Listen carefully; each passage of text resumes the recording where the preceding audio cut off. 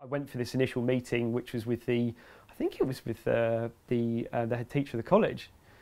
We sat down and he went through my grades and he just said that I wasn't clever enough. I wasn't clever enough to do A-level maths or physics.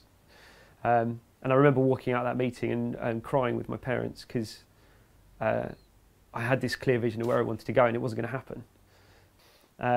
I told my nan that I was going to buy a Porsche to take her to the shops in, and that I was going to work in Formula One. And this kind of broke the path. I didn't see how would I get from where I was to where I needed to be.